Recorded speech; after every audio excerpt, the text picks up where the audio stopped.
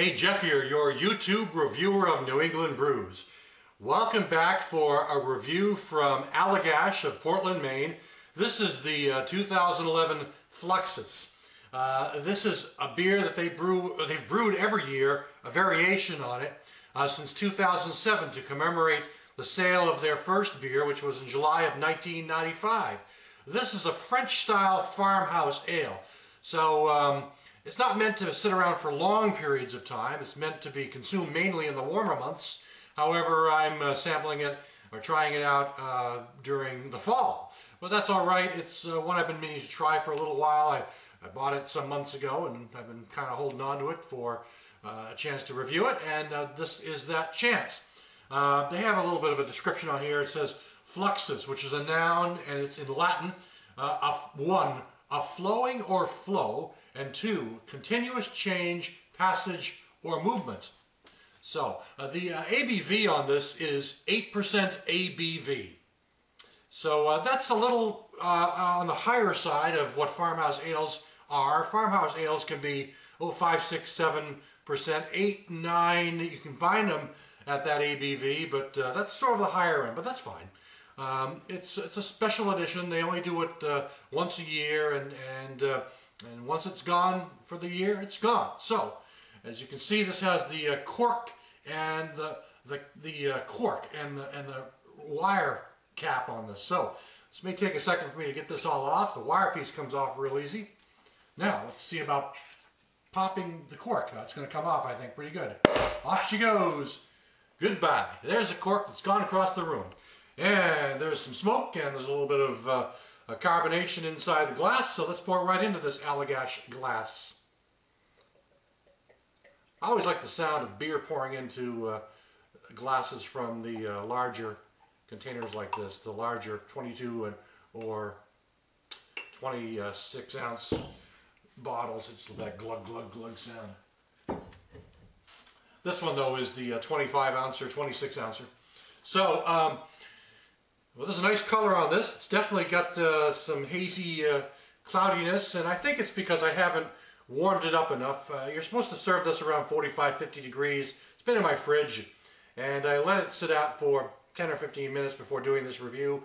So that might be a bit of the cloudy, refrigerated cloud that you get sometimes for not letting it sit long enough. But the color, though, is a light to medium amber. It's a nice color. I like the color on this. It's actually a an attractive looking beer, and it's got a long lasting head, and it has a lot of aroma. I haven't put it up to my nose yet, but I could whiff it standing over here. Now let's really give it a whiff.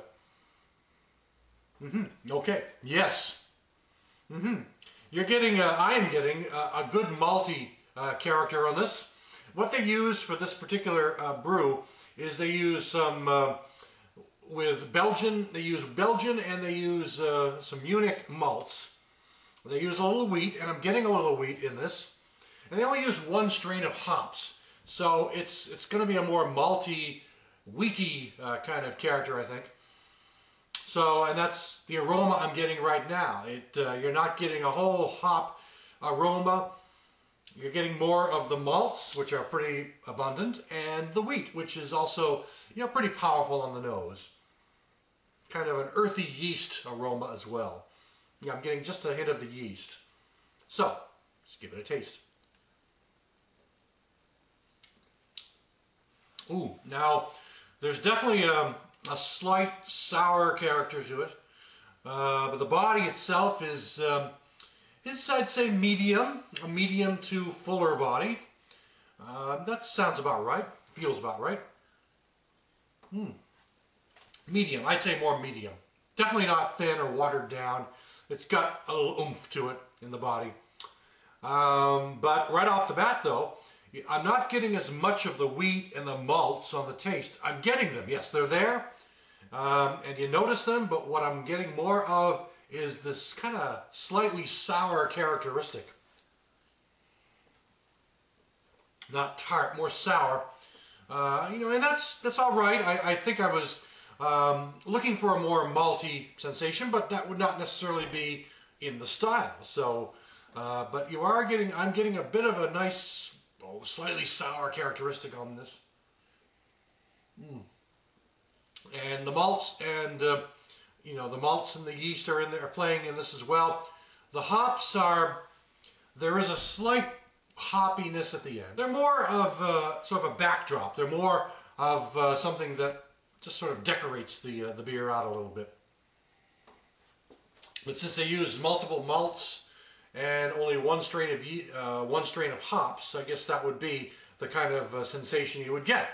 A slightly more malty characteristic with the hops just kind of playing up in the background. But really, it's got a nice enough flavor. It's a fairly nice flavor.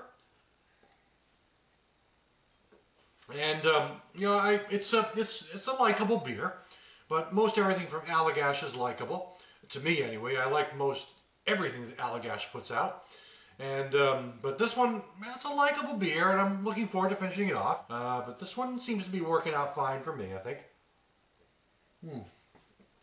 It's got you know, it's got a flavor that I'll remember. I think it's one of those types of beers that if someone were to ask me months from now, so what'd you think of the Allagash Fluxus, I would be able to tell them.